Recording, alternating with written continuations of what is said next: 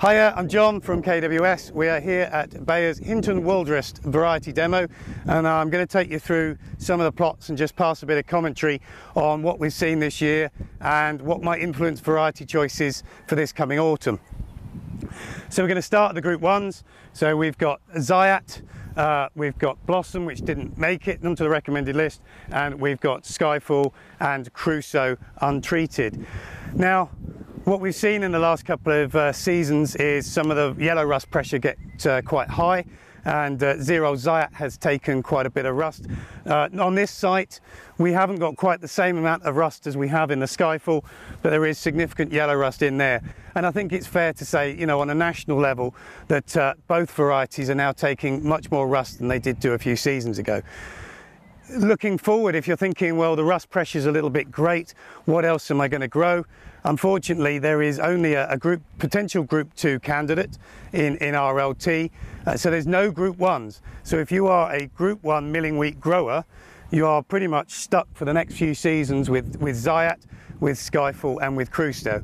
Now, I don't think that's necessarily a bad thing, because I think we all know that Septoria is one of the bigger challenges, and within these three varieties we have a very good level of Septoria resistance. You've got the 6.4, which is very, very good, and in the joint trials with Bayer here and in Callow, we've seen really strong performance in reasonable Septoria conditions. Obviously Skyfall coming in just below a 6 and Crusoe in there at a 6 for Septoria. So whilst there may be a little bit more rust in the varieties than there has been over the last couple of years, Septoria is still one of the key things. Right, so this is the Group 2 sector. What we have is, in terms of varieties, we've had KWS Lily in the market for a little while now, probably dropping out the market a bit. Brown rust was the key thing, but it did have a 6 for Septoria. And yeah, looking pretty clean here. Obviously in the market for a few years now, we have had Siskin. Siskin's got a very, very strong Septoria package, a 6.6 on the recommended list, and yeah, I think that's one of the key things. We know it was probably a bit weaker strawed than we initially anticipated, so everybody's drilled it in the later sown slot, and I think that suits it really, really well.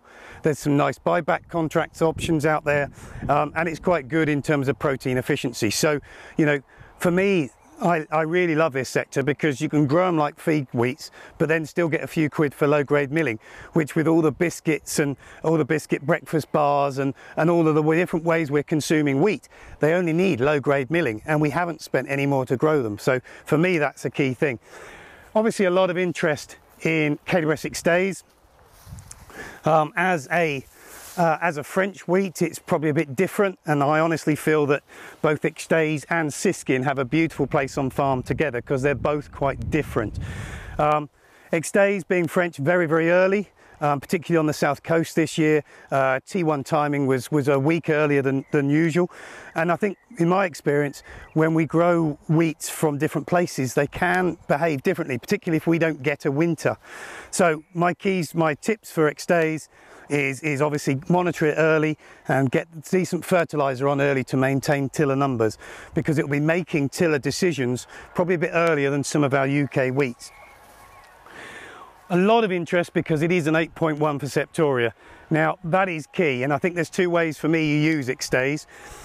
When we've got the high pressure slot from that end of September, beginning of October, you want to shove a variety in with really strong Septoria resistance, and if you've got Extaze, it'll be one of the first varieties to the combine.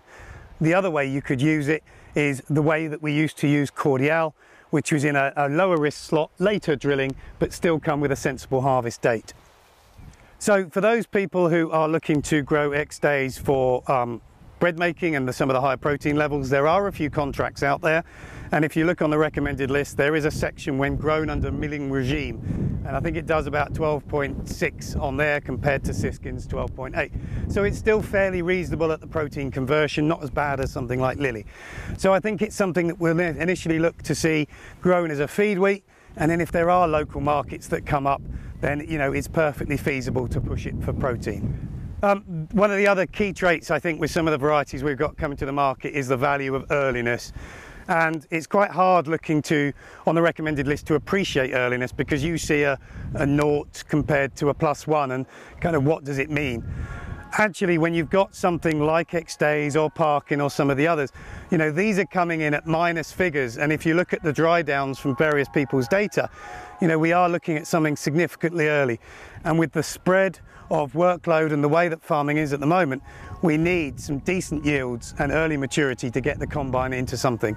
And second wheat performance, oilseed rape, obviously, one of the key things that we're seeing with oilseed rape is getting establishment regardless of date, but getting it in and getting a strong crop established.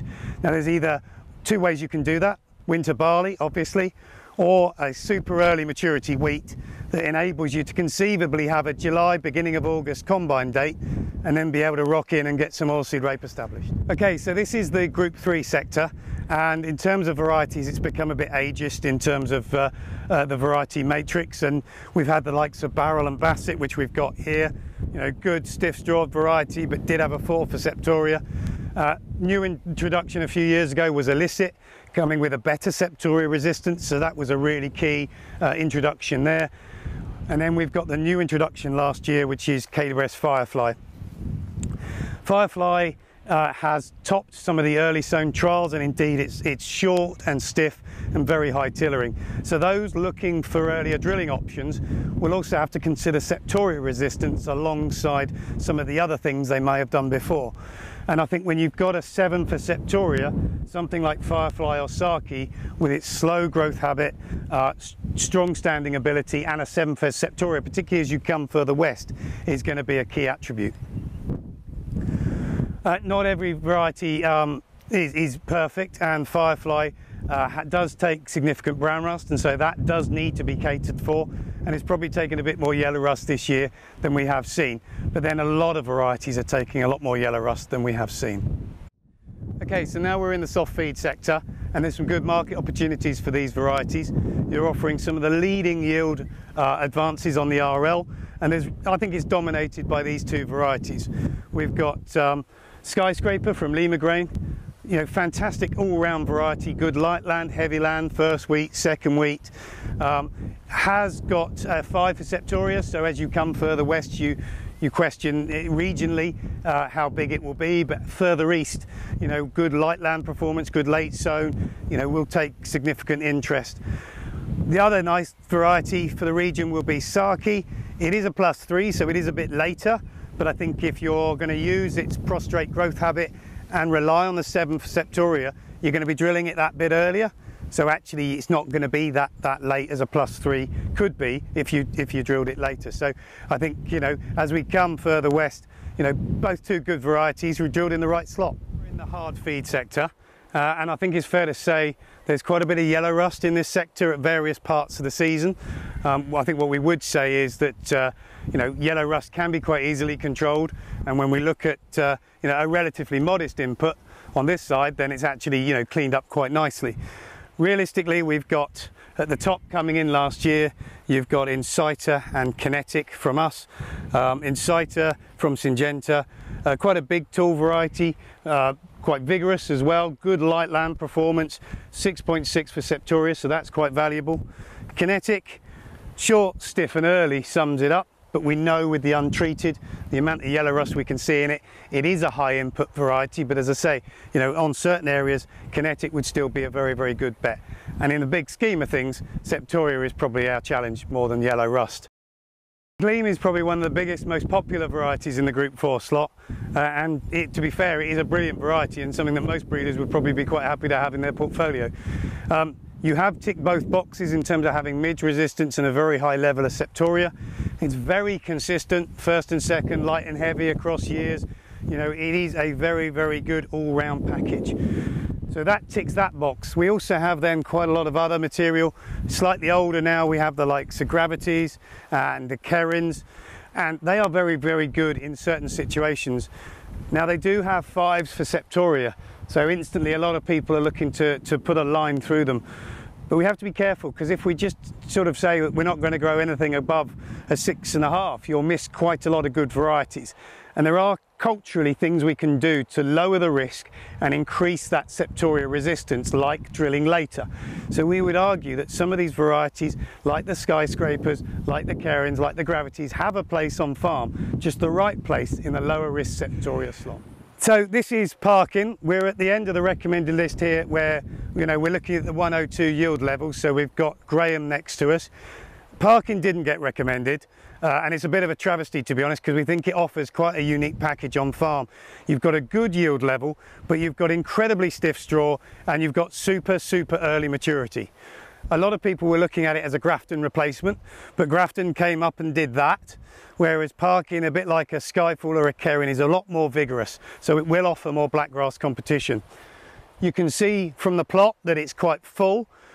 Grafton always needed a seed rate twist because it used to drop a lot of tillers. Parkin doesn't, so it doesn't require the extra seed element that the Grafton did. So whilst it's not on the recommended list, we do feel that Parkin offers quite a lot to farmers in terms of if you've got fertility, you want stiff straw, and you want super early harvest. We should say though, with the early drilling, that it is a 5.5 for Septoria, so that is going to need looking after on a fungicide spend. It's not like a Firefly or a Saki with a 7, which might be slightly less risky. But if you want stiff straw, super early maturity, then Parkin is unique on the recommended list. So this is dear old Costello. We have seen the seed acreage start to drop a little bit in recent years, and I think we're losing, we'd lose something if we did let it go. We have got a good 6 for Septoria. It is incredibly stiff and very easy to manage with good yellow rust. And just because it's not at that end does not mean that it's not a great variety on farm. And I think something like Costello, as well as being a good parent, which you've seen with some of the other material, is the new Diego in terms of a nice farmer-friendly variety. So we haven't spent too much time talking about candidates, and with good reason. They're interesting to look at. But this year is the make or break year. Their data set doubles.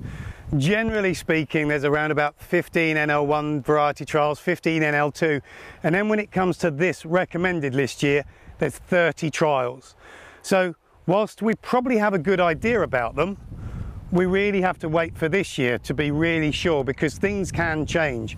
And there is some good material in here. There's some very good Septoria resistance and some really nice growth habits. And we're between two varieties here in the hardfore sector that are quite different, offer something different to stuff we've already got. So it's worth keeping an eye on. You've got Clipper here, which is a Stig cross, and we've got a Crispin cross here in Cranium. Both have quite vigorous growth habits and actually look really good. You've got good levels of Septoria and good levels of rust resistance as well. So I'd say there's a lot of candidates out there. Let's see what happens this year, but there's some good interesting stuff to have a look at next autumn when we get out in the fields and have a look at open days.